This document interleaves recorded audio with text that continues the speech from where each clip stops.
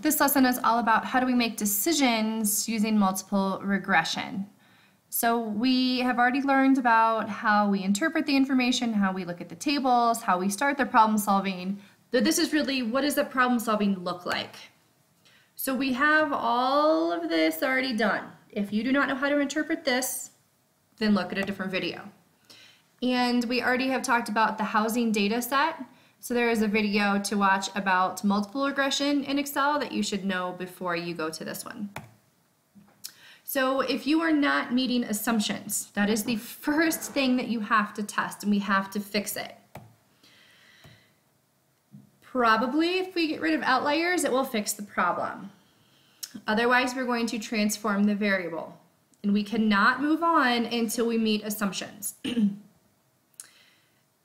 If we are still violating, then we have to remove that entire variable from the analysis. If we have missing data, so for multiple regression to work, we have to have every single cell filled in for every observation and every variable. So if we have missingness on a few observations, so if we were looking at the housing data, then one house was missing, we didn't know if it had a garage or not. We can't use that entire house.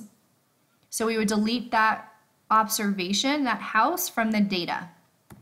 If we had missingness on a variable, so if it was profit, that we didn't know the profit on 4 or 5 houses, or even one house, if most of the data is missing from the column, then we can remove that variable as a whole. If we have to keep the observation, then you try to fill in that cell with the best information that you have. And there's a couple different ways to do that, and you can ask me for further instruction if you need to. If we have outliers, we have to decide, are they influential or not? If they are influential, that means that they are pulling the line towards it and they're messing everything else up. We want to get rid of those. Those are going to make all of our results unreliable. What you can do is run regression with and without them to explore their effects on the results.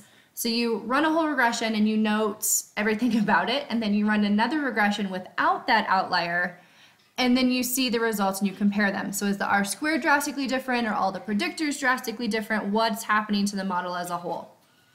If it's not a huge change, then you can rationalize keeping them.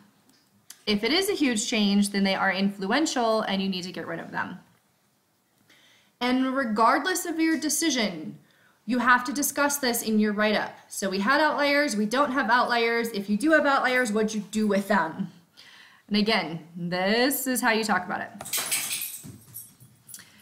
Keep in mind that regression is trying to predict based on the norm. So based on most people are acting in this manner, and regression is trying to predict based on that.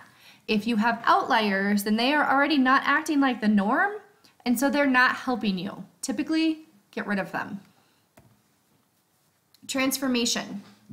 If you have to transform a variable, you kind of have 3 choices. You can square it, you can cube it, you can square root it. If you transform it, then you replace the old variable with this new transformed one, rerun the regression, test the assumptions, and you see what happens. If the graph is now fixed, so if the plot looks like you want it to, great, then we're going to use that one, the new transformed one, forever. If squaring the variable doesn't fix the problem, then try a different one. Try cubing it. If that doesn't fix it, try square rooting it. If that doesn't fix it, then we have to get rid of that variable completely. We don't want non-significant predictors. So if we run a regression that has 10 predictors, we cannot just use those coefficients and write a regression line. So we cannot insert those values for B0, B1, B2. Instead, we have to drop one at a time each non-significant predictor and rerun the regression. This is important because everything is interacting. It's correlations between everything that you have in there. So if you remove one thing, the data set has just changed. So we have to rerun the regression.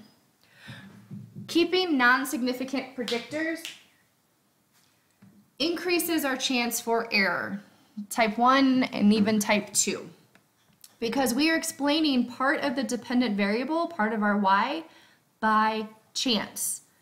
We are not significantly explaining it. We are explaining it by chance. I don't like chance. If we have multicolinearity, so we have two predictors that are highly correlated to each other, we can run the model to start with both of them. If they are both not significant, then delete one and leave one of them in. If it is also not significant, then remove them both and you're done. But we want to try with both of them because it's possible that the interaction between those two predictors is making them both be not significant. It is very possible that deleting one of them could make the other one significant. On the flip side, if both of your predictors are significant, then again, remove one and see what happens to the r squared and to the other predictors. Make a note of all of that. Put that one back in and remove the other one. And note the same thing. This is kind of what we did with the outliers. So we're running two models and seeing what the difference is. If there's a huge difference keeping only one of them versus both of them, then get rid of it.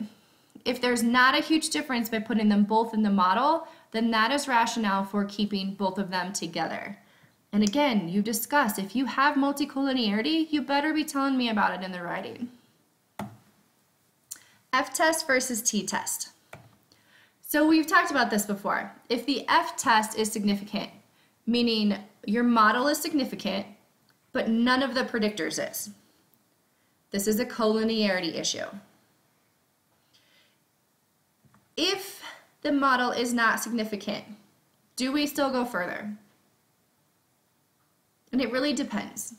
So again, we talked about this. If you have really good predictors and you have a theory, some rationale for why it should be good, then I would look at the significance test of your t and see how close you are to significance. It might be that if you collect more data, then you would find significance. You just didn't have enough for the regression to be able to find the difference.